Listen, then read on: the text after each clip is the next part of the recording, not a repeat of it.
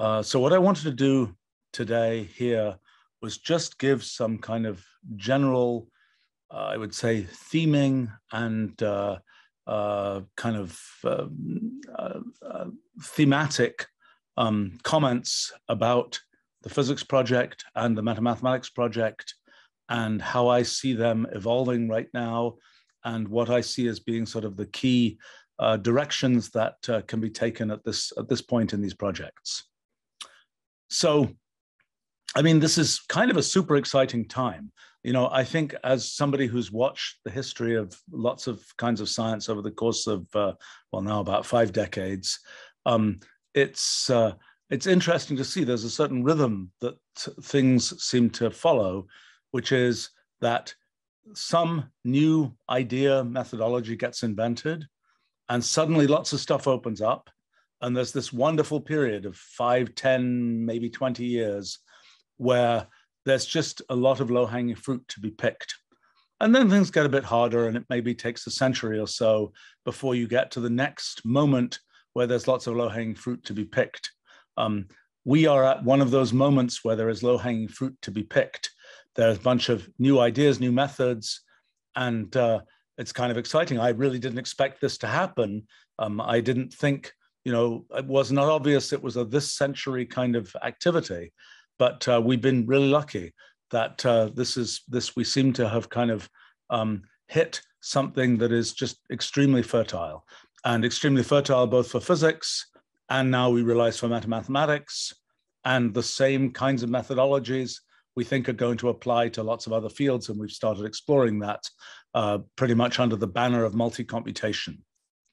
But so, you know, it's always interesting to see, I have to say, as sort of a student of the history of science and the sociology of science, there's this wonderful thing that happens when sort of new fields open up, which is both there's a set of people who entrepreneurially choose to be involved with those new fields, and those people tend to be very productive, but there's also the field itself allows for high productivity. And the combination of those two things makes for just a really terrific time in these particular stages in the opening of fields.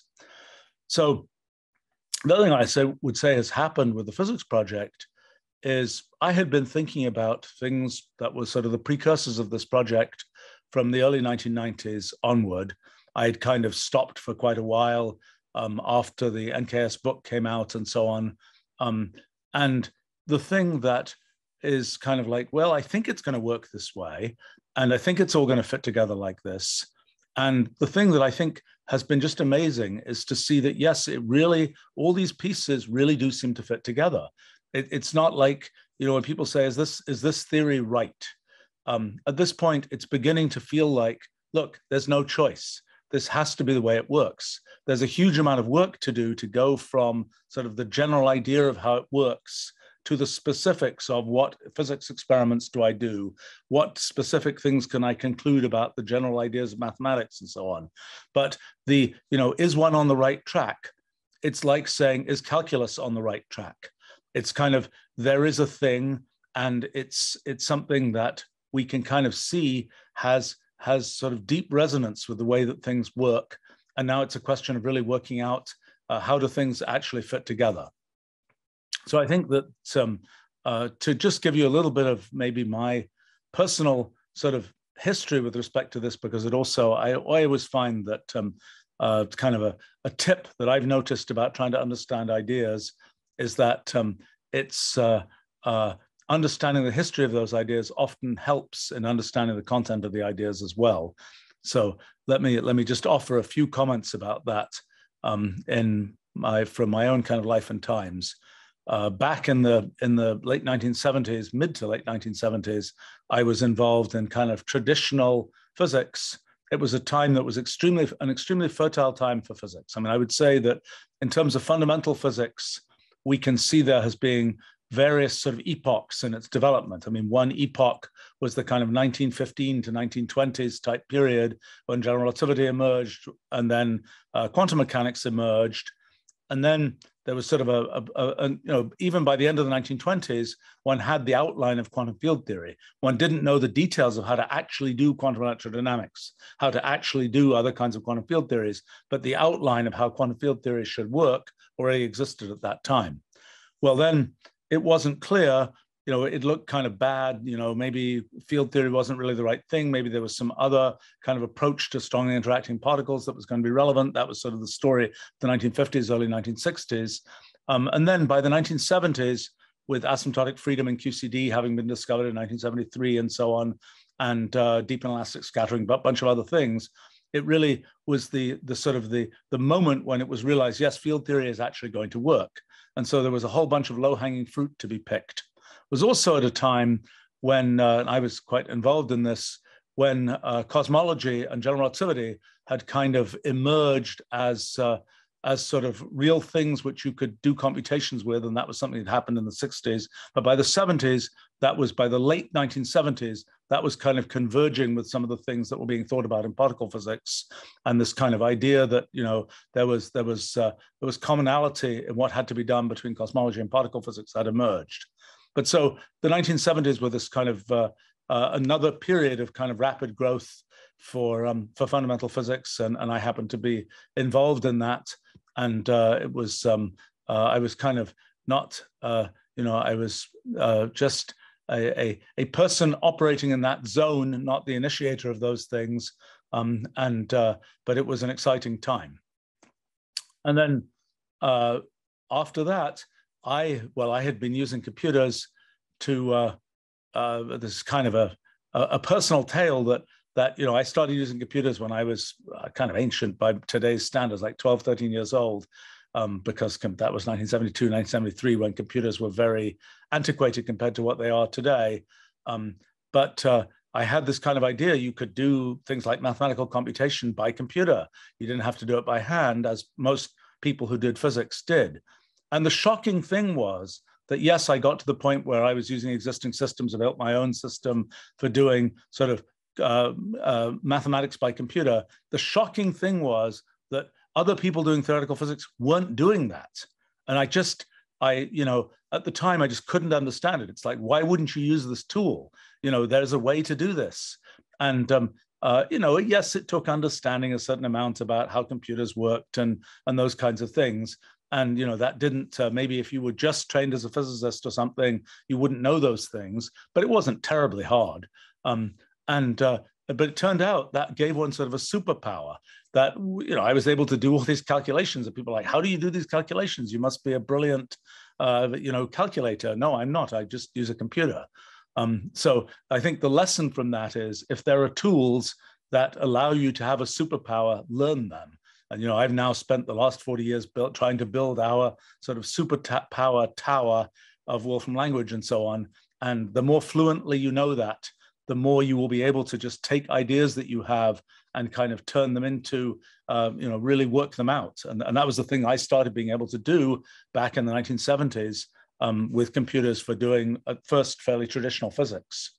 But then, having built my first language called SMP, which was a kind of a forerunner of Mathematica, a modern Wolfram language, that was in 1979 to 1981 or so, I kind of was interested in this question of, okay, so let's look at the natural world.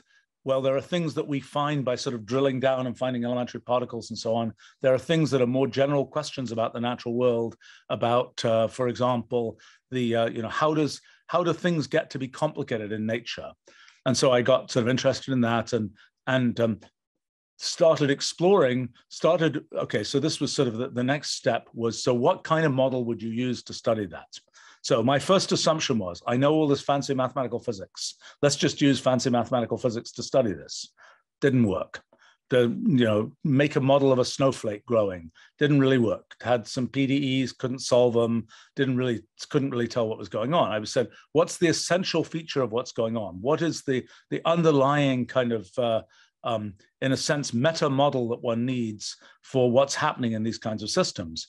And I thought, well, I've just built this computer language, And in this computer language, I have certain primitives. And what I've discovered is those primitives, I can build up from these kind of somewhat arbitrarily chosen primitives. I can build up this whole world of everything you can do in this language. Well, maybe I can do that for nature as well. Let me just see, let me just pick some primitives and see what happens. It's kind of applying the same meta idea that I had from this, from developing this computer language to what was, and then natural science, basically. And again, kind of, I suppose, a lesson from that is that it's kind of like you've got this area, you think you're doing physics, but actually you have ideas that come from a quite different area, and a way of thinking that comes from a quite different area, in that case, kind of the computational way of thinking. Now, an important piece of that story was that in building SMP, I had tried to figure out how should one think about computation? What is the right underlying stuff to think about in terms of computation? And what I had come up with was this whole transformation rules for symbolic expressions idea, which kind of harkens back to the early days of mathematical logic, back in the early part of the 20th century, and to the 1930s and 1940s and so on. But it was kind of a practicalization of those ideas as applied to actually doing computation. Okay, so that led me to kind of start thinking about, okay, so if you just think about, these primitives for the natural world, what are the simple primitives? Okay, let's look at simple programs. Let's look at cellular automata. Then, because I could use computers, I could immediately do experiments on cellular automata. And the first thing was, gosh, these experiments don't work the way I thought they would work. Now, another kind of cautionary tale, I suppose, is that like Rule 30, my kind of all-time favorite cellular automaton, I first generated that in 1981. I didn't really pay attention to it until 1984, because basically I didn't really have the intellectual framework to think about what was going on in Rule 30. It's just like I sort of assumed that, I could study what happened with random initial conditions. I knew dynamical systems theory and a bunch of other kinds of approaches, and I could kind of engage with that. But this thing about simple initial conditions, simple rule, very complicated behavior was just sort of outside of my lexicon of what I thought was possible and to happen. So then, what I think the thing was kind of the okay, so another thing was going on at the same time was cellular automata. They did different things. Well, I guess by the time I really understood Rule 30, I was realizing, gosh, it was the case that with simple rules, simple initial conditions, you could generate complicated behavior. But I wasn't sure it was really complicated. I thought, I can use the renormalization group, I can use number theory, I can use some other technique, and somehow this little system that I've got will be able to be kind of crushed down to something simpler. So I tried to do that. And actually sort of a number of very good mathematicians who I knew, I was at the Institute for Advanced Study in Princeton at the time, and was a sort of hotbed of top mathematicians, got interested in the same kind of thing. And they were like, yeah, we can solve this. We know all these fancy mathematical methods, we're gonna solve it. Okay, so we all tried doing this and nobody really got anywhere. And so the thing that I only realized very recently is what was significant about that moment, which was my mathematician friends just said, look, our methods don't work, we give up, we're done. What I realized was, and again, it took me an extra few decades to actually realize kind of the historical arc of what was going on there. What I realized was the very fact that one had got stuck was itself incredibly interesting. And in fact, that was probably more interesting than any of the details of what one might have been able to pick away at. That phenomenon that, in this computational universe of possible programs, you can't crush the whole thing. That was a very important thing. And that was what led to this idea of computational irreducibility, which I kind of understood by around 1984 or so. And that led to the realization that sort of computational ideas were critically important in thinking about natural science. Well, then I started building Mathematica in 1986, and I kind of got diverted from basic science, and then came back to it around 1991.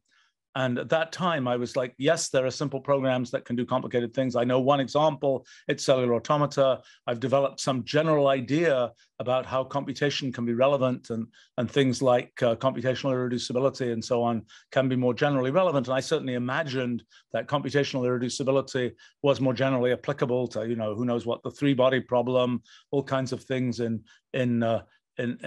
physics and in natural science in general. I mean, the idea, I'm sure you all know this, but the sort of the key point of computational irreducibility is once you have once you have the rules by which a system operates, then you're done. You can predict everything about what the system will do. And that's kind of the sentiment that you get from sort of traditional mathematical science. But in fact, computational irreducibility says that isn't the case, that in general, you have to basically follow each step. You can't make those kind of shortcuts.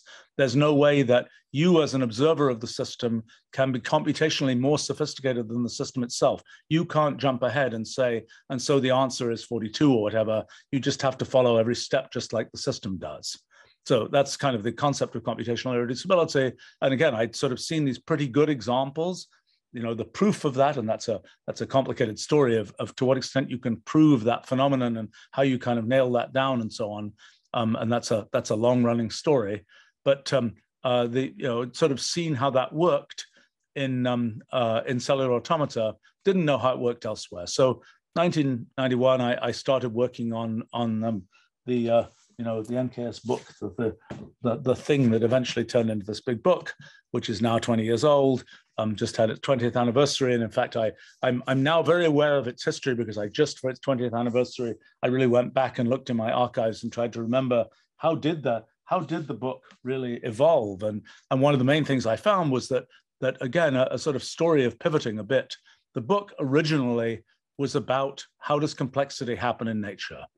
And by a little ways in, I kind of thought I knew the answer to that. And then I realized actually the much bigger picture is this new kind of science that you build from thinking about everything computationally, from studying simple programs in the computational universe and so on. But then the big result was that I knew about cellular automata. Then I started looking at all kinds of other programs, from Turing machines to tiling systems to even partial differential equations. And the first big discovery was this same phenomenon of simple rules, complicated behavior happens everywhere. And from that, I was led to this principle of computational equivalence, this idea of this sort of fundamental computational equivalence of all these different kinds of systems. And the principle of computational equivalence and computational irreducibility, these are two kind of core ideas of sort of the computational paradigm for science. And I think they're sort of the analog in our times of what might have been, I don't know, the idea of force and momentum and energy or something in previous times. These are kind of guiding principle ideas that are sort of core things that I think one has to get sort of very conceptually familiar with so that one can reason in terms of them. Now, I will say, for those of you who are kind of mathematically oriented and so on, that if you say, okay, prove this or that property of these things, it's actually very hard. And I don't feel quite as bad about the fact that we haven't been able to do it, because all kinds of people have tried to do it for 150 years, because this is basically directly related to the second law of thermodynamics and to something that, for example, David Hilbert spent, I don't know, I only learned this recently, that he'd spent like a decade trying to understand how do you go from atomic type things to the continuum? How do you go from molecular dynamics to fluid mechanics? The full mathematical sort of nailing down of that has not been done. The big thing that I think is now pretty clear is that the fundamental why does the second law of thermodynamics work, which has always been a muddle, it is because of computational irreducibility, and I'll talk about that a little bit later. It's all because of the interplay between us as observers with our bounded computational abilities and the underlying systems with their intrinsic computational irreducibility. That is the origin of the second law of thermodynamics. But nailing down all those details requires that you be able to characterize things like, what are we like as observers? And it's not obvious what we're like as observers. That's a kind of thing that science hasn't really had to address. And we can somewhat axiomatize, we can start to think about axiomatizing what are we like as observers. That leads to the very modern stuff that we're working on about observer theory. Maybe I'll talk about that in a few minutes. But in any case, back to the sort of historical narrative, so to speak. So sort of the big point of the NKS book ended up being sort of, okay, there's this way of thinking about models in science, which is computationally, thinking about simple computational rules and what their consequences are, and kind of a different way of thinking about how you model things. And I suppose the big point there was, what I came to realize is that there have been a few epochs in sort of the history of making models of things. One could say that the very first epoch was kind of in antiquity, where people were saying, what is the world made of? Is it made of atoms? Is it made of this? Is it made of that? It's kind of a structural period where the big story is just sort of, what is something made of, so to speak? Then that was the dominant form of science for, a couple of thousand years, basically. And in many fields of science, that's still where we're at. It's still, in a lot of areas of biology and things like that, it's what is stuff made of? And it's a perfectly productive kind of science. I mean, it's both what is it made of, or make a flow chart for it. These are the same kinds of things. It's kind of this static picture of how are things constructed. So then the big sort of surprise of the mid to late 1600s was this kind of the mathematical, as Isaac Newton put it, the title of his book was Mathematical Principles of Natural Philosophy. The idea that you could wheel mathematics into natural philosophy or physics and have something useful come out. The idea that you could basically just have a formula, an equation that describes how things in the world work. You could have, the universal law of gravity or whatever else. It's an equation that describes how things in the world work. It doesn't tell you structurally how the thing is made. It's just an equation that tells you this is how the world works. And at first, people were very resistant to that idea. But in a little while, it became clear it was a very useful idea. You could compute all kinds of things, whether it's orbits of comets or all sorts of other stuff. And so over the 300 years after that, that became kind of the dominant form of science, that it was kind of use mathematics, or at least of exact science, use kind of mathematics to essentially write down a formula, write down an equation for how things will work. And it works very well in lots of areas. Now, in a sense but it gives you certain expectations. For example, one expectation it gives you is, once you have a formula for how something works, maybe time appears in that formula, but you just fill it in as a parameter and you can work out what will the system do at some time in the future. There's no notion of actually having to grind through every moment of time. It's rather just there's a formula, just go fill in the value of the time parameter and you'll know what the answer is. And that gives you the idea that exact science is about making these sort of jump ahead predictions, or it's kind of effortless for the science to make this kind of jump ahead prediction. But so when, with my sort of NKS efforts and so on, the big point was that, okay, there's a different paradigm for thinking about science. It's a paradigm in which instead of saying we have the answer, we can just work out this formula for the answer, we say, no, we have the rules by which we can generate an answer, by which we can generate a simulation of the behavior, but we're not immediately able to sort of solve it and say, this is the answer. We're not able to give some formula for the answer. And computational irreducibility is the big sort of thing that stands in the way between of doing that. And kind of the way I've seen it in recent times is kind of an evolution in the way one thinks about time. In the structural paradigm for science, there isn't really any time. It's just what's stuff made of. In the mathematical paradigm, it's like there's time, but it's just a parameter and it can be filled in with any value. In the computational paradigm, time is something that has sort of a meaningful character. It is the inexorable progress of computation. That is sort of the measure of time, so to speak. And the progress of time is measured in the progress of a computation. And the existence of computational irreducibility is the thing that makes sort of time meaningful, that allows there to be something that is sort of achieved by the passage of time. Okay, so in any case, that was sort of this effort to make a new paradigm for thinking about science. And you can say, well, how did that go?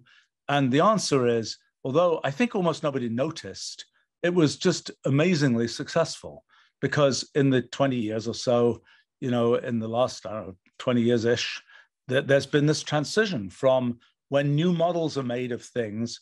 Before that, they were made in terms of equations. Nowadays, most of the time, they're made in terms of programs.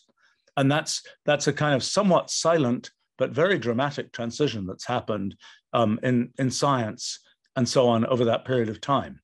And I don't think people have fully internalized yet the significance of that transition in terms of what kinds of phenomena are important to think about. Computational irreducibility tells you that this test of predictability of, yes, we can jump ahead, we can work out what's going to happen in this or that system. That's not necessarily what you're going to see in this kind of paradigm. And you don't have the full predictions just when you have the underlying rules. You can run the simulation explicitly, but you don't get to just sort of say, and the answer is X, as immediately as you do in kind of the mathematical paradigm. So in any case, so that's sort of the big picture is, you've got this new raw material for making models of things. It comes from computation, and you also have a new raw material for mining technology from this computational universe. That's a somewhat different story. But then the obvious question is, okay, so what about fundamental physics? And when my NKS book came out, it was kind of an interesting phenomenon, because in lots of fields of science, people were like, oh, great, new modeling methodology. The one area where people were like pitchforks and all this kind of thing was fundamental physics. That was particularly ironic, because essentially all of the pitchforkers were daily users of our technology, and many of them were people that I'd known for many years. So it was kind of interesting that there was this very kind of visceral, oh my gosh, this can't be relevant to fundamental physics kind of belief. And I think it's like one well-known such person who said to me, if you're right, it's going to like explode everything we've done for the last 50 years. And to which my main response was, I doubt that will be the case, because what's been done, what we're talking about, is something at a very different level from what has been studied in physics in the last 50 years. But anyway, as it was kind of it didn't seem like a great market for developing fundamental physics when the people who were in its primary market were like, please don't do this project type thing. So I went and built Wolfram Language and built Wolfram Alpha and things like that. And then at our summer school, actually, in 2019, Max Piskanoff and Jonathan Gorard were there.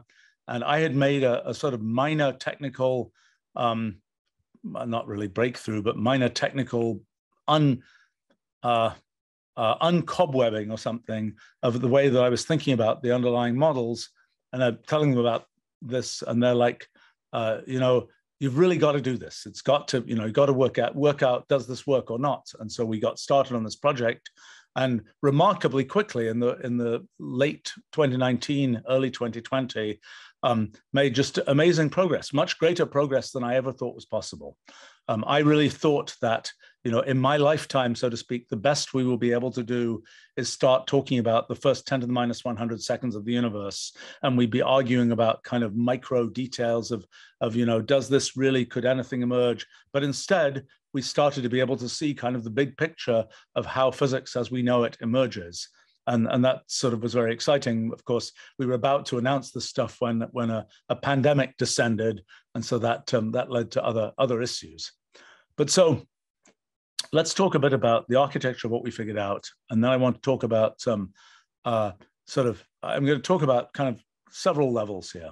There's kind of what we figured out. I'm not going to talk about that in detail because you probably have read about it and lots of other people will talk about it. I'm going to talk about sort of the overall architecture and what I see as the current challenges. Then I'll talk first about physics. Then we will descend into the Roolead, which is sort of the more general thing that underlies physics. And we'll talk about the kind of philosophical character of the Roolead and its relationship to physics. And then we'll emerge again and talk about metamathematics. That's my plan here. And maybe we'll talk a little bit about the general paradigm of multi-computation. Okay, so let's start on some physics here.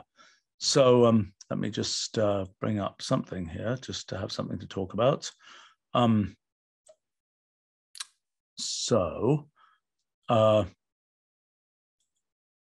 Let's bring up this visual summary of the physics project. And as I think you all know, sort of a key starting point for the physics project is this idea that space is not a continuous thing. Just like fluids are not continuous things, they're made of molecules. Space is not continuous, it's made of atoms of space. That's an idea, by the way, that people thought would be, they thought that was going to how it was going to be how it was going to work, right? When quantum theory was originating. In fact, people have sent me endless times now the quote from Einstein from 1916 that says, it was just after the invention of general relativity, says, in the end, space-time will turn out to be discrete, but we don't have the tools yet to be able to analyze how that will work. And so then it took another 100 years. And so now, old Albert was right. That seems to be how it actually works. So I think the starting point here is this notion that space is made of discrete things, discrete elements of space, atoms of space, one might call them. Later on, we'll talk about how that sort of the more general concept of atoms of existence and what we're calling EMEs, that correspond to those atoms of existence. But in the way of talking about them in terms of physics, we're interpreting them as atoms of space. And the only thing we say about these atoms of space is how they're related to each other. We make this hypergraph that represents relations, a collection of relations between atoms of space. And then sort of the big idea is that we look at rewriting rules, let's say local rewriting rules on little regions of that hypergraph. We take the limit as we apply those rewriting rules many times. We see what kind of structures we get. Okay, so the main point is that we imagine that those structures eventually limit to something like continuum space-time, or continuum space at least. The spatial hypergraph limits to something which is continuous space. When we're looking at the sort of the history of updates and so on, then we are generating causal graphs and space-time and so on.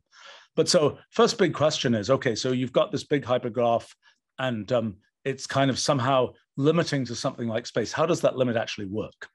And we can compute things about it. We can compute the effective dimension. We can compute all kinds of geometry, geodesics, all sorts of other things. But how does that really work? Well, one thing that is true is that it's not necessarily integer dimensional. It's not like a manifold with integer dimensional space that's locally Euclidean and all those kinds of things. It's some new and weird kind of object. And essentially one of the projects that we're trying to do these days is this kind of thing. I don't know what its final name will be, but we've been sort of internally calling it infracalculus. Kind of what is the generalization of calculus that applies to things that don't end up being like manifolds, that apply to things like these limiting hypergraphs? How do we construct all the ideas of calculus and differential geometry and all those kinds of things? What's a Riemann tensor in 2.6 dimensions, things like this. So that's a kind of a big mathematical build out that we're in the process of doing, and which I think is going to be very fertile. And we've certainly done pieces of that, but I want to see that be done more systematically. As one does that, so as we start looking at, well, what does this limiting structure look like? It's kind of a thing that is qualitatively like the story of you take a bunch of molecules bouncing around in a fluid and you say, what are the emergent equations of fluid dynamics? I happened to work on that for cellular automata back in the mid-1980s, and the derivation of the fluid equations from an underlying discrete dynamics. This is a similar case, and the question is, what is that? What are the emergent equations? And basically, with a whole bunch of footnotes and a whole bunch of untied down mathematics, the answer is it's Einstein's equations. An important piece of that story is the identification of energy with activity in the network. And so that's kind of another part of the story. There's also stories about causal invariance and so on. There's lots of stuff that I'm not going to talk about here. But basically, the sort of architectural point is the continuum limit of this hypergraph rewriting process is the analog of the fluid equations is Einstein's equations. Now, we'd love to nail that down better. Jonathan has done some work trying to actually do kind of numerical relativity by using these kinds of techniques. We'd love to see more of that done. We'd love to actually see how one can do practical numerical relativity. This seems to be a good scheme for doing practical numerical relativity.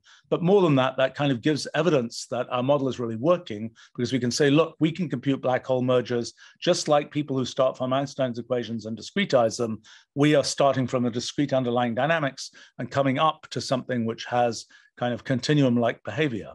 But what's more important about that is, as we do that, we can both validate that we're actually getting the same answer, but we can also see how do we deviate from the answers that are gotten from using continuum equations. How do we see, for example, the effects of shot noise on some rapidly rotating black hole? How do we see down in sort of some gravitational microscope down to the underlying sort of atoms of space?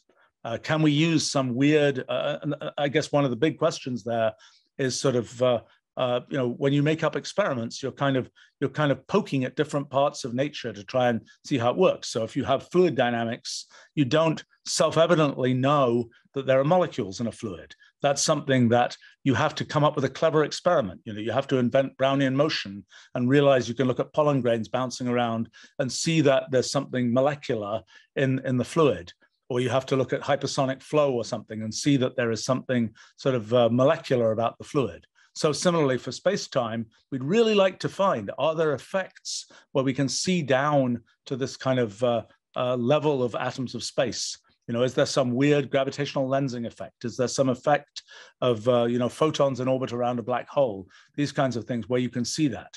And we kind of expect that there will be, for example, dimension fluctuations in the early universe, that because we think the universe, basically we can think of it as starting infinite dimensional and gradually sort of cooling down. We don't know, like the Friedman-Robertson-Walker metric for an evolving universe. We'd love to have a version of that accounts for dimension change, because that accounts for the evolution of dimension as well as the evolution of curvature.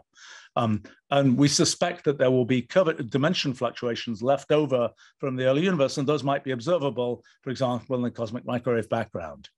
So we kind of expect that there'll be some absolutely bizarre effects that one never would have expected could possibly be there, that will be suggested by our models, but we need to actually nail down how do you actually do the astrophysics experiments and so on to see those things.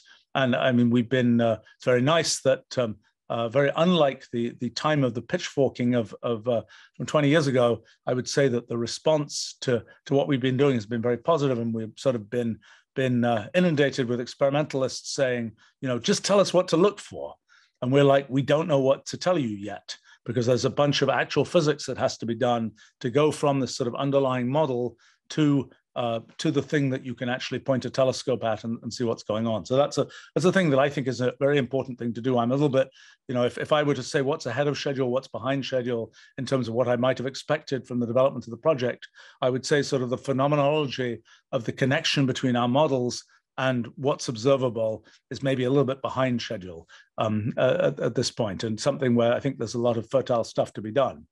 Now, I might also mention, let's go on and talk. Well, okay, let me go on and talk about quantum mechanics.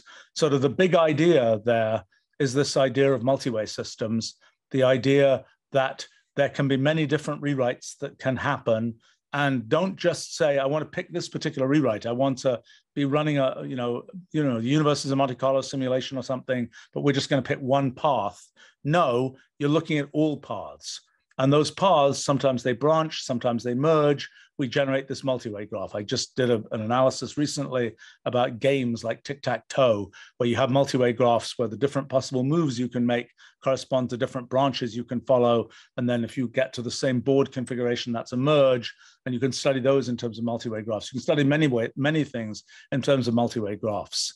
In fact, this whole sort of pure multi-computation idea is itself a very fertile one for studying all kinds of systems.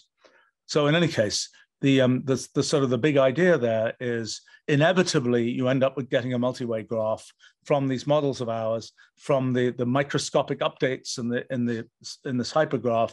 There are many possible sequences of updates that can occur, many possible threads of history, so to speak, that can be produced, and you get these complicated pictures. Well, this is a multi-way causal graph here, but the skeleton of this is a multi-way graph, and each one of the nodes here is the state of the universe. And there are different, you can get branchings, you can get mergings, and so on. So the story of quantum mechanics, we think, is, we're pretty sure, is very sure actually, I would say at this point, is the story of this whole branching of all these different possible histories for the universe. Now, one of the features of that is, okay, so in physical space, we know how that's sort of laid out in the hypergraph. What is the thing that you get by slicing across this multi-way graph? It's another kind of space. We call it branchial space. It's the space of possible, let's say, quantum branches. And you can say, which branch is near what other branch? Well, you can look in terms of common ancestry in the multi-way graph. That gives you some sense of distance in branchial space. So branchial space is sort of the space in which quantum states play out. And we can start asking about all kinds of things about branchial space. Well, let me say something about us as observers of what's going on. In physical space, we're not sensitive to the individual atoms of space because we're really big compared to the atoms of space. And so we sort of average out big chunks of this, and that's why we think of space as a continuum.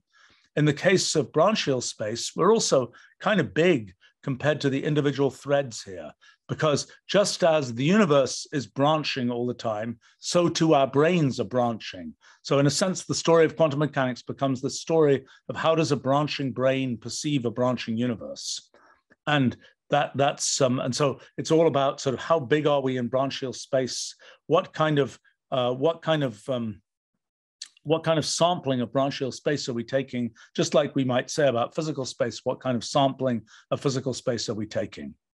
So there's a lot of there's a lot we don't understand about branchial space. For example, we don't really understand how to coordinatize branchial space. We have indications in certain simple cases, but even something like the double slit experiment, we really want to nail down more precisely how does the coordinatization of branchial space relate to physical coordinates of angles and things like that. Have some ideas, but it isn't, I would say, fully nailed down. I think that the question, our rough interpretation is that position in branchial space corresponds to quantum phase. And kind of the statement that I've been making is that, just like in the case of space-time, I didn't really talk about this actually, that in space-time, people kind of got the idea as a result of things Minkowski did in 1909 or so, that space and time are the same kind of thing, which not really in agreement with our intuitive expectations. But in our models, space and time are not the same kind of thing. Space is the extension of the spatial hypergraph. Time is the inexorable kind of computation of next states and so on. So the bundling of space and time together may have been a mistake in physics. And similarly, we tend to think that the bundling of quantum phase and quantum magnitude is also a mistake, that quantum phase is a different kind of thing. Its position in branchial space. Quantum magnitude is more of counting of the number of paths in the multi-way graph. So, okay, so there's this whole sort of story of branchial space. There's the whole thing we've been doing about looking at multi-way graphs as an underlying way to look at quantum mechanics, and that looks very promising through ZX calculus and things like that. It seems that we can pretty much compile sort of standard quantum mechanics and things like quantum information, quantum circuits, and so on into multi-way graphs, and then compute there, and then sort of translate back. And so that's a great way of validating our models, is to say, look, they're actually just directly equivalent to, perhaps in some limit, to what you normally see in quantum information. And actually, we now have our quantum framework that's been rather nicely developed. Nick Merzin has been very involved in that, as Mads has been recently. Jonathan's been involved in the past. Multiple people have been involved. But Nick just won some nice quantum computing competition by using our framework, which is nice. Using our quantum framework in Wolfram language, that's not yet as completely connected to the things that we're doing in multi-way graphs as it could be. Jonathan's done a bunch of work. Xerxes, Hatem have also worked on that connection. In any case, that's quantum mechanics. Then there's quantum field theory, and then there's quantum gravity. And all of those things are kind of part of the story. For quantum field theory, the big point is to sort of combine the spatial degrees of freedom with these branchial degrees of freedom. And that's just a mathematical, well, I wouldn't say mess. It's very interesting, very rich, but it's complicated. And because here, every single node has the complete state of the universe, which is incredibly wasteful, because between this node and this node, there's very little difference. But yet we're sort of representing our data structure is such that we're sort of copying the whole universe over here. So there's also the notion of local multi-way systems and global multi-way systems, which are ways to kind of refactor how you present the data of a multi-way system. And that story of that refactoring, I think, ends up being the story of quantum field theory. And just as we can talk about doing direct simulations of space-time using our models, we also will expect to be able to do direct simulations of quantum field theory using our models, kind of giving one a different kind of story from lattice gauge theories and things like that, a more direct way to just do quantum field theory computations using the sort of underlying discrete stuff. So that's another direction. Then comes quantum gravity. We kind of think that the multi-way causal graph is the thing that sort of knits together spatial structure and branchial structure. That's probably, that knitting together is probably exactly the ADS-CFT correspondence that, again, needs to be nailed down better, and the extent to which you can kind of project in the spatial direction or in the branchial direction and get kind of the general relativity or the field theory side of things. But that seems to be a very much a concretization of the kinds of things people have thought about in other areas of mathematical physics. And so this is another theme, is that what we have seems to be kind of an explicit machine code raw material for lots of different approaches to mathematical physics. And that's something that, again, is a very nice feature of what's emerged from these models, something I didn't expect at all, is sort of everybody's right. It's not the case that, we're right and everybody else is wrong. No, actually, everybody is right. One's taking different kinds of limits and things like this. So, spin networks, causal set theory, causal dynamical triangulations, probably string theory. These are all things which seem to emerge as various kinds of limits and specializations of our kind of model. Now, there's a lot more to be done in nailing all of that down. I mean, we have the qualitative picture, I think, and a number of people at previous summer schools and winter schools have worked on these things, but there's more to be done to kind of have the definitive nailing down of those things. And among other things, I'm really curious whether my kind of ridiculous pun of the fact that string theory is the continuum limit of string rewriting systems turns out to be correct. Something like that is probably true. Whether that actual pun turns out to be exactly the right thing, I don't know yet. But anyway, so that's another kind of a big direction is sort of connect what we're doing to other approaches to mathematical physics. And I think that's a very fertile thing, both for our project and for those other approaches to mathematical physics. Okay, so that's sort of a very rough outline of some of where we're at. I mean, when I talk about the physics project, there are pieces, there are great big gaping holes. So as we do this infracalculus and we understand how to really set up the structure of kind of the things that we're used to in differential geometry and things like that, there are things that we can then start to see, like what's a particle? Well, we think a particle is a topological obstruction of some kind of like a vortex in a fluid type thing, but really nail that down. What does it mean when we have something like a fiber bundle embedded in our emerging from these systems that we're looking at?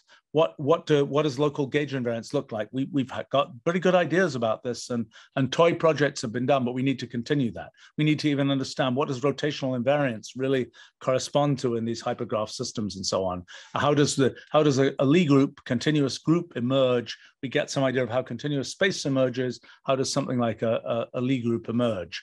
And one of the big questions is, what is generic and what is not and what emerges? So for example, we don't think that 3 dimensions is a generic result that emerges, but it's possible that the Lie group, that everything you get has to be a subgroup of E8 or something.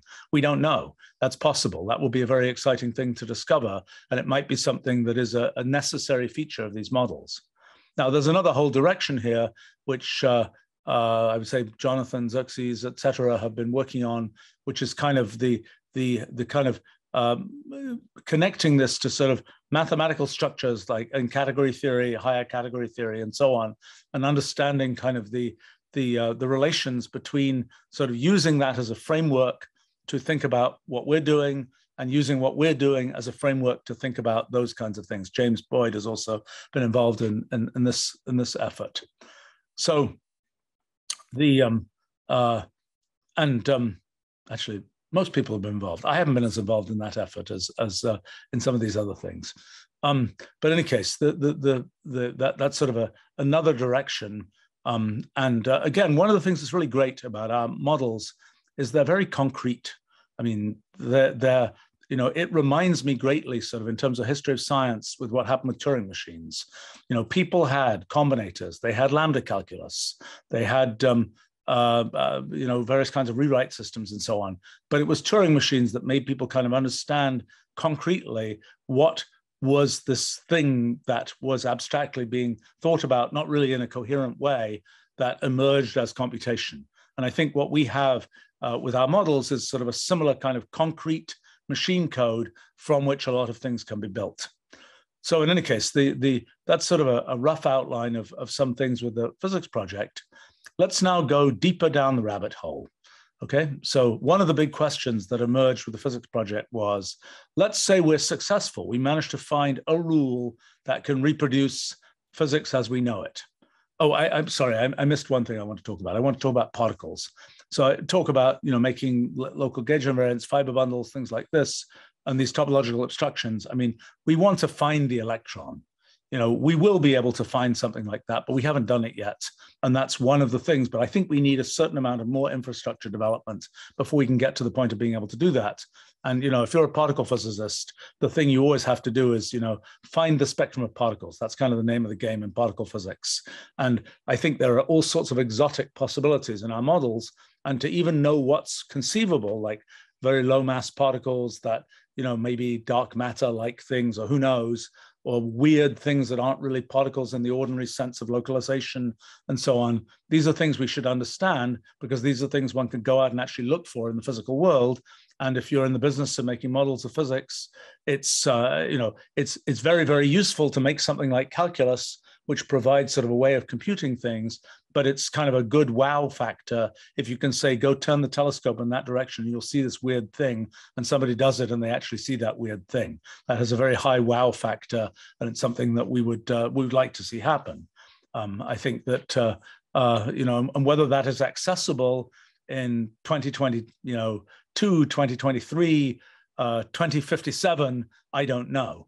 But it's something which I think it will be frustrating if we just hadn't kicked those tires to find out if it's something accessible in 2022 or 2023.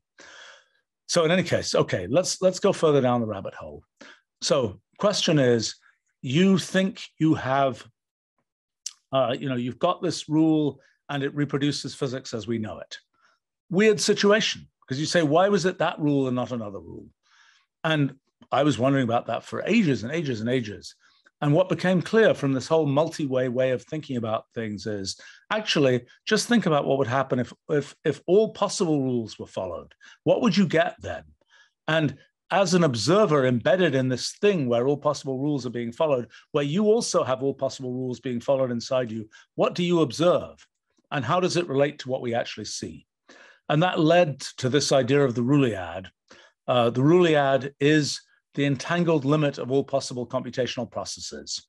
So, you can look at it, that's a very abstract concept, but you can break it down, you can sort of coordinatize it in a variety of ways. So for example, one coordination would be take those computational processes to be Turing machines and just say, start off all possible Turing machines with all possible initial conditions, let them run.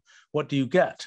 Well, you might say you're not going to get anything with any structure at all, but you'd be wrong, because the equivalences between states of Turing machines means that a Turing machine, you might start with one state, there are two different Turing machines, they end up with two different states, then you run them again, and then they can merge to produce the same state again. And so I made lots of pictures of what you get in the sort of Rulial limit of multi-way Turing machines, and how you make sort of a coordination of the Ruliad using Turing machines, for example. But so the Ruliad is the structure that is this entangled limit of all possible computations. And then what we are saying is that the Ruliad is a necessary object. It just is something that, given the formal structure given just the idea of formalism, so to speak, you necessarily get the Ruliad. It's just following all these rules. And you don't have to say, I'm going to pick this one, I'm going to do this special thing, I'm going to have this special kind of curation of the whole thing. It just necessarily has this form.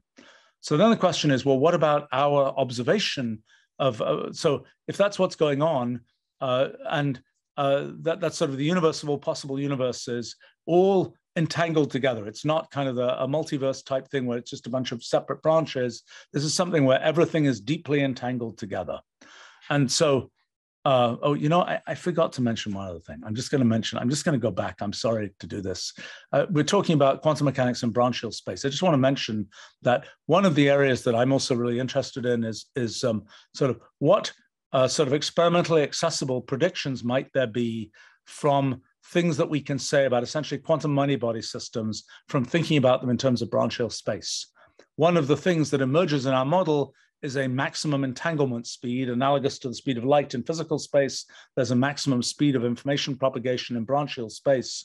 And I'm kind of suspecting that there is a way in something close to chemistry, quantum chemistry, to observe the effects of the maximum entanglement speed, maybe.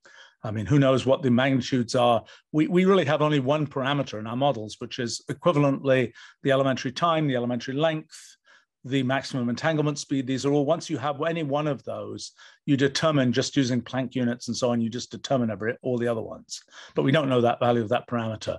But so I'm sort of interested in kind of working through how does one think about quantum many-body systems in these terms, and are there predictions that come out of that? All right, I'm going to come back now to the Ruliad, okay, the Ruliad is out there, and how do we experience the Ruliad? We are taking a tiny sample. We are part of the Ruliad, but we're taking a tiny sample of the Ruliad, and that is our experience of what happens in the world. Okay, so here's the important sort of philosophical point that we realized in the last year or so. It's the following point. As observers of the Ruliad, we know we have certain characteristics, two very important characteristics. One is we're computationally bounded. That is, we don't get to actually figure out what's happening with all those different branches, all those different computations happening in the Ruliad. It's analogous to when we look at molecules bouncing around in a gas. We don't get to trace every individual molecule. We just have some aggregated sort of computationally bounded representation of what's going on in the gas. So first point is we have a computationally bounded view of the Ruliad. One more condition. The other condition is we believe that we are persistent in time. You might think that's kind of trivial, but it isn't, because at every moment in time, we're made of different atoms of space. Yet we believe we have a consistent thread of experience. And that fact kind of ends up driving a whole lot of things. And so I think the point, those two conditions, we're computationally bounded and we have a belief that we are persistent in time. So it turns out that once you have those two conditions, combined with the principle of computational equivalence, combined with computational irreducibility, plus sort of a bunch of other machination, it is essentially inevitable that you will derive general relativity and quantum mechanics, or so it seems. And in a sense, this is similar to what we've seen before. It's similar to fluid mechanics. It's similar to thermodynamics. It doesn't matter what the underlying molecules are, you still always get the same continuum equations. For an observer like us, if we were little tiny molecular scale critters, we would probably not believe in fluid mechanics. We might not believe in thermodynamics either. But because we are observers like us, we come to the conclusion that the world works this way. And so philosophically, what we've realized is that from the Rulliad, the sampling that observers like us take of the Rulliad is one where necessarily we get the laws of physics the general laws of physics as we observe them. So in other words, it is our nature as observers that essentially, combined with the necessary character of the Rulliad, that gives us the physics that we are familiar with. Now you can ask, okay, what about the aliens who operate differently and don't sort of have those conditions? Well, they will observe a different physics, and their physics will be perhaps bizarrely incoherent with ours. Now, for example, even in the evolution of our own sort of civilization, so to speak, we can expect changes. Like as we are able to have sensors that measure different things about the world, we are essentially moving outward in Rullial space. Or even as we have different ways of thinking about our models of how the world works, we're kind of moving in Rullial space. And we can expect some sort of gradual expansion in Rullial space as our technology and as our methods of thinking about things improve.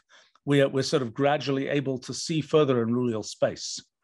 Now, I mean, things get very weird here because I mean, sort of at a philosophical level, being at different places in Rullial space corresponds to having different views of how the universe works.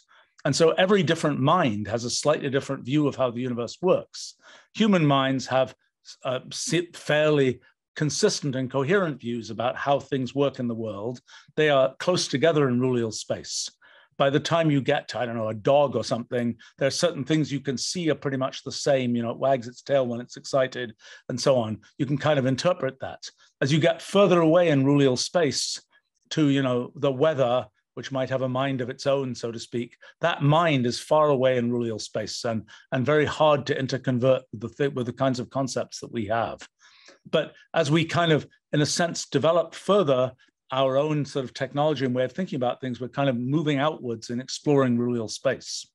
One of the things that I sort of realized recently, should have realized a long time ago, is that one of the bizarre features of NKS and of what we now call Rulliology, just looking at different possible rules out in the computational universe, is you get to do these kind of jumps through Rullial space. While many of the things we do are sort of gradual expansion, where we're kind of connecting them back to typical human experience, when we just say, oh, pick a random rule out in the Rulliad or in the computational universe, pick a random rule, there's no human connection necessarily to that.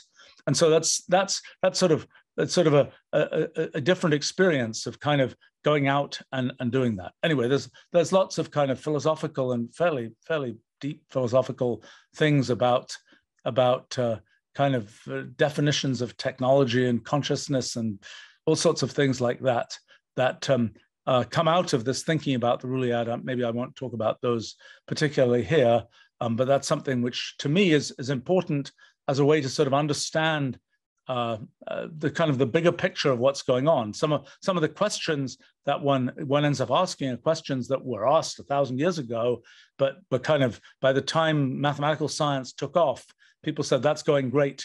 Let's, we don't have a way to ask those kinds of questions. Let's not worry about those for right now. We're back to the after the right now, so to speak. So we get to think about some of those kinds of things. And there are a lot of very weird ideas. I mean, for example, the analog of particles in Rullial space is kind of something which a particle is like something that maintains its coherence through time, moving in space. Even the fact that pure motion is possible, even in physical space, is not a trivial thing. The fact that you can take a thing and move it without it changing is not obvious. Near a space-time singularity, we even know from traditional general relativity that you take a thing and it's going to get smooshed. and it's not going to stay the same as it just sort of moves around in space. Well, in our models, we have to kind of derive the fact that there is pure motion, the fact that you can take a thing and for an observer like us, have it move without change. Because the thing is changing in the sense it's made of different atoms of space, but at least for an observer like us, it seems, oh, that's just a particle that just moved around.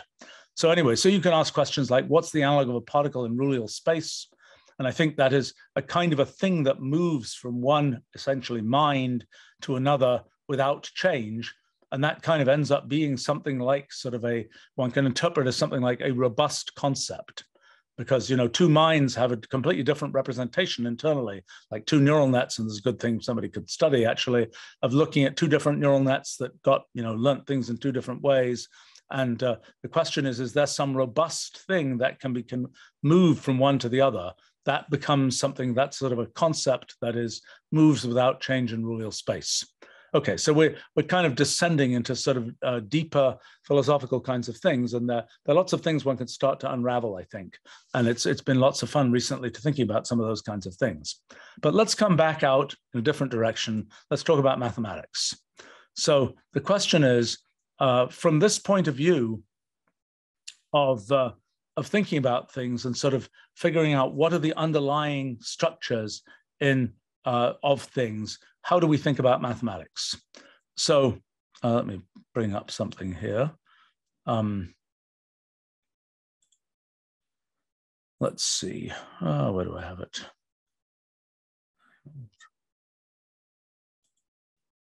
Here we go. Okay, let's see. That's a good place to start. All right. Actually, I'm going to go to a different place. Yeah, this is that first thing there, that alien intelligence and the concept of technology was the thing I wrote last week or so. It's kind of an interesting philosophical application of some of these kinds of things, talking about, well, what the title says. Okay, and talk about metamathematics. So, okay, so let's talk about kind of how we construct mathematics. And one of the things we're going to say is that physics is ultimately our sampling of the Roolead. Physics is kind of the emergent thing for us as observers from this inevitable, necessary object that is the Roolead. The claim we're going to make is that mathematics is exactly the same kind of thing. It too emerges from the Roolead, but by a different kind of sampling, that the mathematical observer is different from the physical observer. Both have certain characteristics in common that are a consequence of essentially the fact that they're both humans, so to speak, that humans are at the bottom of both of those kinds of observation, but they have differences. Okay, so let's talk about kind of what mathematics, how we start constructing mathematics. So we want to talk about what's the sort of meta model of mathematics. So we can think about mathematics as defined. You think about it as having some kind of, we typically, you know, this is the Hilbert, Russell, et cetera, kind of idea. Well, it goes back to Euclid in some sense, and through Peano and Frege and people like that. This idea of let's represent mathematics by having axioms, and then let's derive theorems from those axioms. And so we're going to then, we can just build up these networks which say, given a particular, in this case, an expression, we have certain axioms that derives another expression. A true theorem of mathematics will then be a path in this network of possible expressions where every edge here is corresponds to an axiom of our system of mathematics. And then a proof is the steps on that path, saying, how do we transform from this expression to this expression? Now, at a slightly more technical level, it's convenient to think about things in terms of, let's see, oh boy, lots of technical stuff here. To think about things where we have the nodes in our graph are actual relations, and what we're doing is we're applying laws of inference, entailments to these relations, to these theorems, to derive other theorems. And it's a story of multi-way graphs again, because from one theorem, you get to derive a whole bunch of other theorems. From those, you may end up, well, you end up getting this whole structure that is a structure where you start off with certain propositions, certain original axioms, and you derive other theorems. And you build this whole network, and this whole network is a multi-way graph, just like the multi-way graph that we have in physics. And you can go and you can look. What is that one? Humph. Let's see. You can look just to sort of connect this with things that one might know about. We can look at sort of empirical metamathematics. I had looked at, well, for example, these are results in Boolean algebra, where you can say what is the graph, the entailment graph that connects these results in Boolean algebra, and you will derive all kinds of results. Some of them may be results that are significant that humans talk about. Some of them may just be sort of intermediate results that one doesn't particularly talk about. So this is an example. This is the branchial graph of that comes from derivations in Boolean algebra. Just like we can talk about light cones in physics, where you have an event that occurs and it has consequences for other things in the future. So similarly, you can talk about an entailment cone in mathematics, where you say, here's a theorem, what other theorems are entailed in the entailment cone of that theorem? And so you can look at the kind of the transversal to that. You can look at this branchial space that you get, which asks the question, how do you, what are the kind of ancestral relations between results between theorems you get? So here are some notable theorems of Boolean algebra, and this shows essentially their branchial connections in the entailment cone. Well, we can go through and look at this. This is Euclid's elements. This is Euclid's the entailments that Euclid asserted about the theorem. So these are the up here are the propositions and common notions of Euclid, and down here is all the things that Euclid proved, and right down at the bottom is the proof that there are 5 Platonic solids. And that proof, in the end, has a very complicated. Well, you can see the structure here of what leads to that proof. Well, you can do the same kind of thing. You can take. Yeah, this is the sort of fully unrolled Euclid proof. You can take places where people have tried to make formalized versions of mathematics, things like Lean or Coq, or a system called Metamath, which is a nice, clean, simple system. And you can take they've encoded 40,000 theorems of mathematics together with their proofs, and you can ask the question, how are those things related, and what is the sort of entailment structure of all those things? And this is the Pythagorean theorem, I think. Yes, this is the Pythagorean theorem in the Metamath proof assistant system. And you can see somewhere down here is the Pythagorean theorem being proved. Somewhere up here are a bunch of axioms of set theory. And this is a complicated mess that goes through 6,970 intermediate theorems to prove the Pythagorean theorem. And you can go through and you can look. I mean, sometimes this is kind of ridiculous. You can unroll things and you can find out that modus ponens appears 10 to the 36 times in the proof of the Pythagorean theorem. This is sort of a sense, and one can even, as I did here, one can even start to compare the sort of number of steps necessary to prove the Pythagorean theorem with the number of elementary events that happen in physics to make something that we experience in the physical world. But you can kind of go on and you can look at, well, all kinds of things. You can look at sort of how, well, this is actually something slightly different, but you can look at things about how in metamathematical space, in the sort of space of things entailing things, how different fields of mathematics are related. Here, for example, are some famous theorems of mathematics and where they lie effectively in this network of this sort of axiomatic structure network. Okay, so one question is this what mathematics is actually about? This grinding down to these low-level axioms and looking at what happens there. Let me make 2 comments here. One comment is that, well, actually, okay, first comment is, even the level of axioms is not the bottom level. At the level of axioms, as we normally formulate them with kind of variables and quantifiers and things like that, there's already a lot of structure that we put in there. We can actually go down below that level. We can construct those things from something even lower level. We could, for example, use, well, if we were writing this in computer code, we could write it in machine code. We could, if we're writing it in a sort of slightly more formal way, we can write, let's see, I have an example here. Where is it? Section 22. Thank you. This is what happens when one writes these things too quickly, is that you know, the NKS book, it took a decade to write. This particular piece only took about 9 months to write. And so I don't, I'm not as personally, each individual page doesn't occupy such a large piece of my personal experience.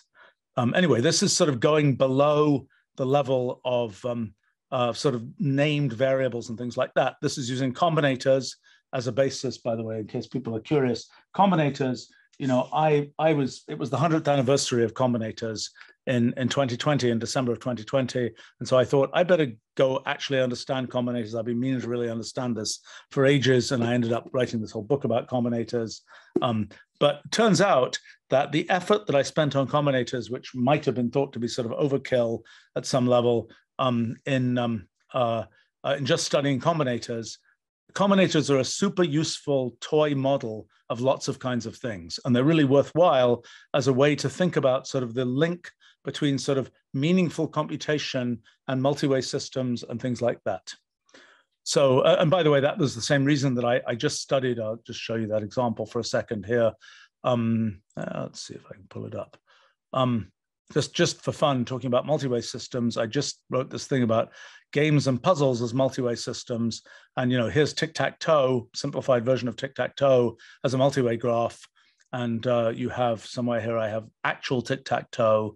There we go. There's the 3x3 board. That's the game graph of tic-tac-toe, which is a multi-way graph. And we can start doing the same kind of analysis of it, talking about branch hill graphs, all that kind of thing, as we've done with these other systems. This is just a way to kind of humanize the phenomenon of multi-computation, humanize this idea of multiple threads of time and so on. I looked at, needless to say, we looked at all kinds of, well, this is all kinds of things about winning conditions in tic-tac-toe and which side is winning at different places in the multi-way graph and so on. And needless to say, we looked at, all kinds of other things. Let's see that's a fun application of Ramsey theory to tic-tac-toe. But this is relating it to things like random walks and then mazes, and then to various kinds of games. That's a game invented by William Rowan Hamilton, where Hamiltonian circuits came from. That's different. Anyway, lots of multi-way graphs. But the point here is sort of a humanization of multi-way graphs by seeing them sort of in action. There's the simplified Rubik's Cube. There's the multi-way graph you get for that. That's a 2x2x2 Rubik's Cube, and that shows its kind of game graph, another multi-way graph story. So in any case, but we're now descending below traditional axiom systems. We're looking at them as built from combinators. We can see that we can start making, well, this is arithmetic being built from combinators. And we can start seeing all these different kinds of things built up from combinators. Now, what we realize here is what we have descended to at this point is the Roolead, basically. We have descended below axiomatic mathematics, and we're at the level of the raw Roolead. And what we're doing in that raw Roolead is we're fishing out things and saying that clump of things in the raw Roolead, we can identify that with the integer 1. And then we can identify that other clump with this. And then when we go further up, we say, well, that corresponds to this particular piece of some axiom system. There may be many ways to identify the number 1 in the raw Roolead. We think of it as being the sort of the underlying data structure is a bunch of atoms of existence, or eames, which are knitted together by the Roolead. and we're seeing sort of the emergence of the structure of things, of even things like variables, are emerging from these eames at the level of the raw Roolead. So that's kind of going down to the raw Roolead. We've got this kind of this sort of undefined ocean of computations, which we're then sort of identifying pieces of, fishing them out, and saying that looks like a plus sign, so to speak. And we can explicitly see, just for fun, even in empirical metamathematics, we can start to see that phenomenon happen. Let's see if I can get to that here.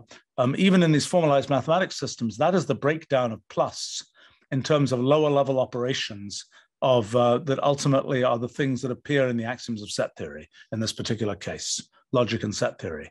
So that's a little bit of the way down. It's not all the way down to the Roolead, but it's a little bit, it's part of the journey going down, breaking down the definition of plus. That's breaking down the definition of GCD in terms of lower level objects. And what we're doing as we think about the Roolead is going all the way down, even further, much further down than this. We're reaching the raw Roolead in the end. And so what we perceive as mathematics is this thing that is some kind of emergent structure in the raw Roolead. Okay, let's talk about mathematics as mathematicians actually do it, because most mathematicians do not operate at the level of individual axioms and at the level of sort of the grinding detail of, for example, that derivation of, I mean, the Pythagorean theorem. Nobody gives a derivation of the Pythagorean theorem that's based on this kind of stuff. It's with 10 to the 36 instances of modus ponens and things like this. Instead, mathematics as done by humans is done at a much higher level. It's kind of like our perception of fluid dynamics. It's at the fluid level, not at the molecular dynamics level. It's like our perception of the physical universe is at the level of something close to continuum space, not at the level of atoms of space. So somehow, when we think about physics, we as observers of physics are operating at this higher level. How does it work in mathematics? Well, I think it's the same thing. I think that there is a higher level mathematics where we just say it's the Pythagorean theorem. We don't think about, oh, it's based in this kind of representation of the real numbers. It's got this kind of particular definition of this, that, and the other. It's enough to just say it's the Pythagorean theorem. So then what's not obvious, I think I have a picture here of the different derivations of you can reseat the Pythagorean theorem differently, even in these axiomatic, even in these proof assistant systems and so on. I think I had a picture of that. Where is it? James, where is our beautiful picture of the Pythagorean theorem? Go down. Wrong way. Further down. Yeah.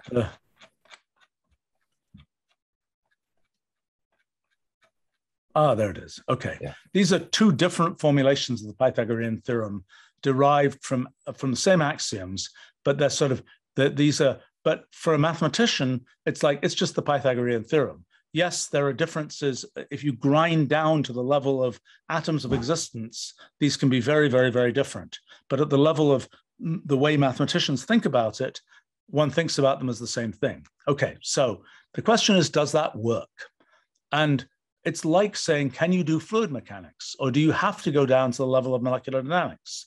There are effects when you're studying hypersonic flow or something, where you have no choice but to go down to the level of underlying of the sort of underlying molecules. But most of the time, it's enough to just think about things at the fluid dynamics level. So the claim is that what we're making is that essentially the fact that higher level mathematics is possible, the fact that you can consistently just think about the Pythagorean theorem, not this ground down thing in terms of atoms of existence, that is the same basic phenomenon as the phenomenon that allows us to think about continuum space. And it happens because it's observers like us that are doing the mathematics. Now, it turns out that the way we think about how we sort of are extracting things from the Roolead is different.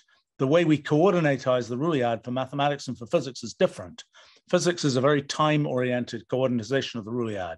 Mathematics is much more of a kind of a transverse way of thinking about the Roolead. We think about entailment fabrics. We think about the mathematical observer kind of building up this kind of zone of the Roolead that is their sort of the set of things that they think of as being the sort of the things they think are true in their mathematics, so to speak. And we kind of think about moving from there and deriving other kinds of things. So, for example, here's an example of something. If you think about the notion of falsity in mathematics, remember the things we're doing here are deeply constructive. We're saying you just derive this theorem from this theorem from this theorem. So what happens? What is falsity? Well, falsity, and this is something people have talked about since the Middle Ages, the principle of explosion, the idea that once you have something which is false, you can derive everything. And so in our picture, what that is something where you have, it's like a white hole in physics. It's something where it's just sort of spewing out results. Now, for an observer, the issue is that a computationally bounded observer can't deal with that. The computationally bounded observer is trying to have this coherent view of what's going on, this bounded region of Rullial space that the observer kind of has in their mind as being what they think is true in mathematics. And as soon as you introduce this exploding sort of false proposition, that is no longer possible. You can no longer maintain that kind of coherence. So in any case, the idea here is to think about mathematics as something which emerges from the Rulliad. There's a notion of metamathematical space, which has all these theorems embedded in it and connected in different distances in metamathematical space and so on. And there's this notion of the observer who is essentially deciding, to take a particular sampling of the Rulliad. Now, so what are some predictions of this kind of approach? So one important thing is, one of the things about physics that is not obvious at all is that there are laws of physics.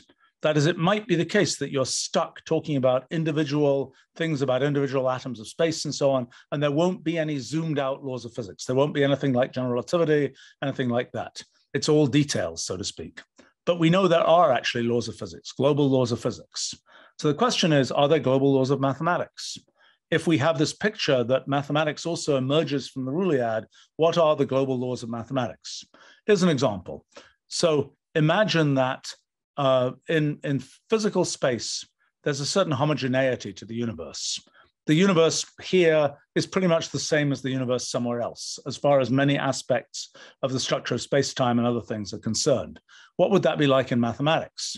That's like saying one place in metamathematical space is much like another place in metamathematical space. What that means is, if you take some structure that you've built in one part of metamathematical space, you can transport it to another part of metamathematical space.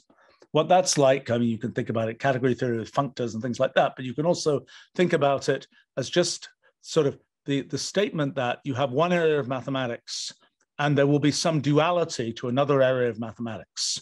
It's kind of explaining to you the homogeneity of mathematical space is kind of the statement that there will be sort of that the structure of one area of mathematics will have a correspondence after some translation that corresponds to metamathematical motion to another area of mathematics. So that's kind of the type of thing that you would conclude from thinking about things in terms of metamathematical, in terms of this kind of Rulliad structure of mathematics. Another thing, not yet fully worked out, is the idea that what is the analog of a black hole, for example? What's the analog of energy in mathematical space? Presumably proof density. What's the analog of a black hole? Presumably, so one characteristic of black holes, these space-like singularities, is that time ends. So in our models, usually you're just getting to update the network, but you can be in a situation where there is no update that applies. So in a sense, time has ended in that place. And that's the interpretation of a space-like singularity in our models. And so the question then is, well, what about what's the analog of that in metamathematical space? What's a black hole in metamathematical space? Well, the picture of that is it's kind of like a decidable theory, where essentially in an ordinary undecidable theory, where Gödel's theorem applies and all this kind of thing, there are proofs of arbitrarily long lengths and of unbounded lengths. And that's like saying there are paths you can take and time never stops. Time just keeps going. You keep wandering around further and further. But in the case where you're in this black hole setting, you have these geodesics of limited length. And the analog of that is you have proofs of limited length, and the details aren't quite nailed down here, but the basic picture is the sort of proofs of bounded length are the ones that show up in decidable theories. And so what you might think is there's something like singularity theorems of physics that say when there are enough proofs around, you will inevitably end up with a decidable theory.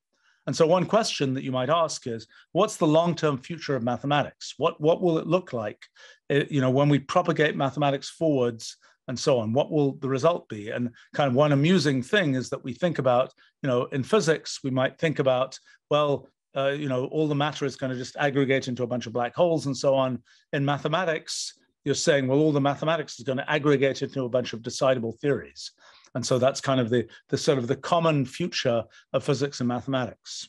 Now, I mean, there's lots of things to say slightly more philosophically about the structure of what you get from thinking about kind of the mathematical observer, the physical observer, and the correspondence between those. There are things about Platonism and so on, and the fact that if you believe that the universe exists, the physical universe exists, that is sort of our interpretation of our sampling of the Rulliad. The Rulliad necessarily exists. Our existence is the result of, we think about that in terms of sampling the Rulliad. We can then come up with the conclusion that in the same sense that the physical universe exists, so also there's ultimately something underneath mathematics that similarly exists. Lots of kinds of consequences like that. Let me paint one more picture, and then we should wrap up for now, which is, okay, so, by the way, I mean, one of the things is in doing empirical metamathematics, there's a lot to be done in empirical metamathematics. One of the more bizarre things that may be true is that it may be easier to get evidence of our theories in mathematics than in physics. That is, by doing empirical metamathematics, you can discover features of the structure of mathematical space and so on. You can discover things like, oh, there is this necessary, you can observe these things like the homogeneity of mathematical space and so on. You might expect to be able to do that empirically in mathematics. And I think I should explain that empirical metamathematics done from human mathematical databases is the same thing as doing geography rather than geodesy. That is, you got the surface of the Earth, and we know where all the cities are. And that's the human geography of the Earth. That's where humans chose to populate on the Earth. And so similarly in mathematics, the theorems that are in textbooks, there are a few million of those, are the places that humans chose to put little pins in all possible mathematical space. And so what we might conclude, if we know where all those pins are, and we knew that for geography for the Earth, then what we would conclude is that, by golly, we notice that, well, all of these places where humans have populated on the Earth, they all lie on the surface of a sphere. And so that, from the geography, we can conclude something about the geodesy, basically. And so similarly, I think that's the way that we imagine concluding things in empirical metamathematics. At least that's one approach to empirical metamathematics, is to be able to see from what has been populated what the underlying structure has to be. We can also look at the pure underlying structure. One of the challenges there is just that these entailment cones get very big. And there's sort of just like in physics, we have the same problem.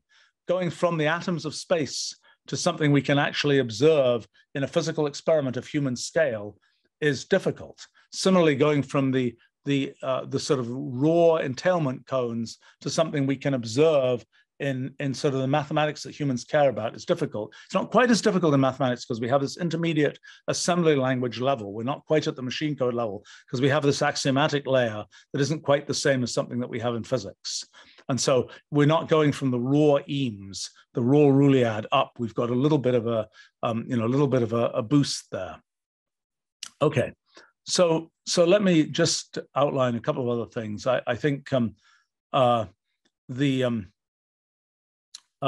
the points here is, so there's this whole kind of way of thinking about physics, way of thinking about mathematics. In a sense, one of the core ideas here is this idea of multi-computation. There's several core ideas. I mean, there's a core idea of ruleology, of studying the space of possible rules. There's the core idea of meta modeling, of being able to take kind of things that have been studied as models of things and ask what the essence of those things is. But then there's this idea of multi-computation, this idea of many threads of time, this idea that kind of goes beyond the paradigm of computation. I mean, I mentioned these sort of three paradigms, from the structural to the mathematical to the computational. And in the computational paradigm, it's just like you take these rules and then you evolve them forwards, and you see you go from one state of the system to another, to another, to another, and so on. But you can always observe in that model, it's just like there's a definite state of the system. In the multi-computational setup, you've got all these different threads of time, and there's no way to make any sense of that without sampling across many threads of time, without having a notion of an observer. And so this idea of multi-computation is something which necessarily involves the observer. It has many threads of time, and it has to be those have to be there has to be some coherence that's generated by the observer. And so one of the things we've been very interested in is this notion of observer theory, the question of, can we make a sort of a meta model of the observer, a little bit like Turing machines are a meta model of computation. And so various kinds of thinking about that. One of the projects I've been interested in recently is kind of inventorying all the different ways one measures things. You know, in Wolfram Alpha and Wolfram language, we have about 10,000 kinds of units, and we have about 1,000, we've sort of curated about 1,000 different kinds of measuring devices. And so those are different ways you can measure things. And the question is, what's the bigger picture? What's the meta thing that's like computation?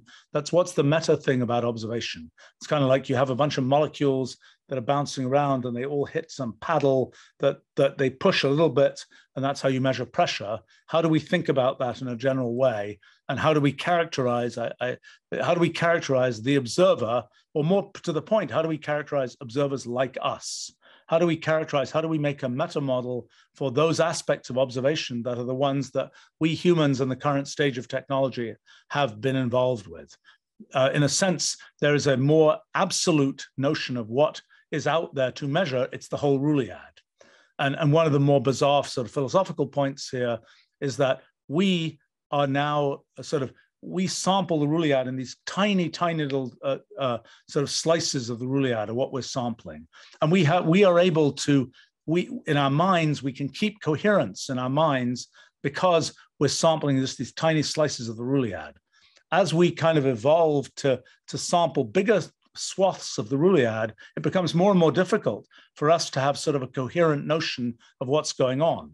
So our existence and our kind of experience and mind-likeness and so on is a consequence of the fact that we're actually sampling only these tiny pieces of the Rulliad. And in a sense, as we think about, well, what's the future of, you know, technology and intellectual development and so on, we say, well, we're going to expand out. We're going to colonize the whole Rulliad. The problem with doing that is, by the time you've spread out to the whole Rulliad, you kind of don't really exist as a coherent entity anymore. So it's kind of a disappointing, you know, be careful what you wish for kind of thing. But in any case, this notion of multi-computation, this notion where observers matter, we have to try and develop an observer theory. This idea of multi-computation applies to a whole bunch of other fields. And we've started to look at them, and just list off a few of them. I might talk about these a little bit more maybe next week when we have other people also here. But just to sort of rattle off a few of the different areas. So, you know, after physics, metamathematics was the first one we looked at. Another one, you know, we're hot on the trail of is chemistry. When you think about a chemical reaction, you're thinking about you think about chemical synthesis, for example. It's another multi-way system story of you can make these different moves from this chemical. You can do this, you can do that. But as you go down to the lowest level, to the kind of EMISH level, you're looking at individual molecules and their interactions. And so we kind of suspect that there are probably aspects of what is essentially the multi-way graph of all interactions, where when we do ordinary chemistry, all we look at is the total concentration of each molecule. But there's more in the multi-way graph than that. Ironically, we're not really even talking about quantum chemistry here. We're talking about ordinary chemistry just with classical molecules. But yet the formalism that we'll use is a formalism that is deeply coming from quantum mechanics, even though there's nothing really quantum about it. But then the idea has to do with looking at, again, I'll talk about this in more detail another time, is to look at kind of the choreography of molecules that goes beyond just how much of each kind of chemical there is. And it is my suspicion that that it is sort of key thing that's been missed in molecular biology is the importance of the choreography of molecules, so to speak. And that it's kind of like when DNA and the idea of digital genetic information was discovered in the 1950s. That was kind of a thing that opened up a bunch of thinking about biology. I kind of have a suspicion that there's the possibility of a similar kind of thing using this kind of multi-computational paradigm to think about sort of the full details of what happens with molecules beyond just the how much of this kind of chemical species is there. Well, related to that is how you do molecular computing. And one of the things that I think is true is, and one of the general things we're looking at is what is multi-computation? In ordinary computation, you feed in an input. It's like typical Wolfram language workflow. You feed in an input, it goes crunch, crunch, crunch, and you get an output. Now, in multi-computation, that's not what happens. In multi-computation, you get this whole multi-way graph. Now, one of the things, and I really realized only very recently how exceptionally lucky I was back in 1979 when I was first developing this idea of transformation rules on symbolic expressions. Because I realized at the time, I knew perfectly well at the time, that when you do transformations on symbolic expressions, there are many possible transformations you can do.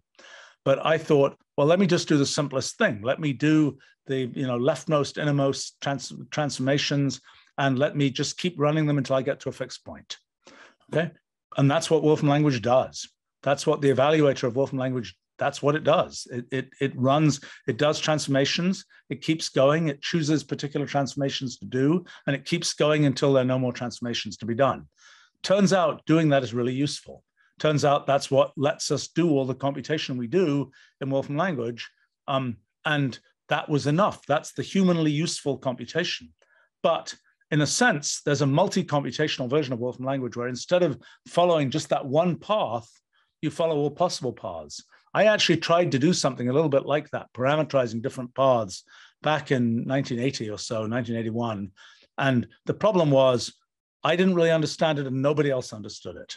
And so this is sort of a challenge for right now. Can we make a multi-computational version of Wolfram language? But one of the big issues there is what's an answer in multi-computation? Because an answer depends on the observer. And by the way, logic programming, probabilistic programming, these are all different instances of different ways you sample the answer from a multi-way graph. So in any case, so another project we have, Nick is particularly concerned with this one, is practical multi-computation in Wolfram language, and what are the analogs of functional programming for multi-computation. But one of the reasons that's important is because I think for molecular computing, whatever the answer to that is, that's what we get to use in molecular computing. Because in molecular computing, it's again, we got all these molecules going around, and we have to have an observer who is sampling them in a particular way, and we have to know how do you deduce the answer from that sampling. So that's another case. So back to biology. Recent thing I've been thinking about is biological evolution and using. Well, the question is, how much of biological evolution is essentially kinematic? That is, does it not really depend on the detailed dynamics of things? Is it just a consequence of structure? And so what you imagine is, imagine the genealogical graph of all organisms that have ever lived. So, usually when people do biology, they don't think about anything like that. That's a way too small scale a thing. But just imagine, I don't know, I'm trying to remember. I know I did an estimate of how many organisms have ever lived, and I thought it was in the NKS book, and I can't find it. But maybe it's 10 to the 40th organisms. I'm not sure. But you can imagine a genealogical graph of all of those organisms, and somehow that graph is colored by, well, this is the clump that corresponds to this species. That's the clump that corresponds to that species, and so on. And you can imagine that just like there's the branchial distance in that genealogical graph is the literally ancestral distance. That's essentially how related, is it the 15th cousin 7 times removed or something? That's essentially distance in branchial space, is telling you that degree of genealogical relation. And similarly, one can think about in biology, one thinks about also spatial position. And just like in the physics project, there's a branchial position, there's a spatial position. There's also, I don't quite know what the analog of this is in the physics project, there's trophic levels, like things eat things. And that also has some consequence for this graph. So in any case, those are all sort of pieces of this picture. And the question is, what can you deduce globally about biological evolution from thinking about that limit of that graph? So there are just a whole bunch of other ones of these. I mean, there's economics is another area we've been looking at. That kind of started with trying to use the physics project to make a practical version of distributed blockchain, a sort of more distributed version of blockchain where there's not just a single ledger that you're building up.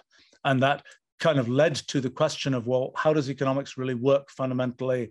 What is the emergence of value in economics? The elementary events, so these elementary transactions, how do the elementary transactions get knitted together into the thing that's like kind of continuum space where there's a definite notion of price and so on?